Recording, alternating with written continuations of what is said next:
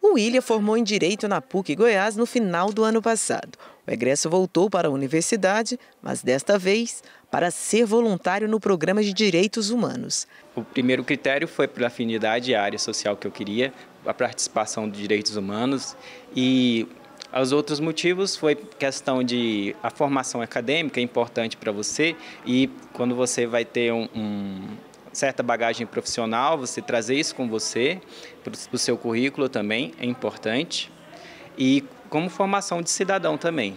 Assim como o William, outros voluntários do Programa de Direitos Humanos da PUC-Goiás participaram do encontro de formação específica.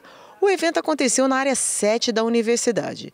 Segundo a coordenadora do PDH, neste semestre os trabalhos nas pastorais e a formação de professores estão na programação das atividades que serão realizadas. A gente traz de uma forma mais sistematizada quais são os projetos que o PDH atua nesse semestre. Então nós temos a ação com a pastoral da criança, temos a ação com a pastoral dos migrantes, temos um projeto de educação para professoras e professores da rede municipal de educação e temos alguns eventos já planejados dentro desse projeto. A professora do Programa Interdisciplinar da Mulher e Estudo e Pesquisa PIMEP, que faz parte do Programa de Direitos Humanos, contou que terão muitas atividades, além de rodas de conversa que vão discutir temas como assédio e homofobia dentro da universidade. A ideia é que a gente tenha várias ações dentro e fora da universidade para a diminuição do feminicídio, para a noção de igualdade,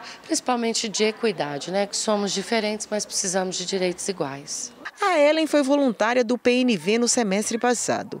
A estudante de fisioterapia gostou da experiência e agora resolveu participar do programa de voluntariado de Direitos Humanos.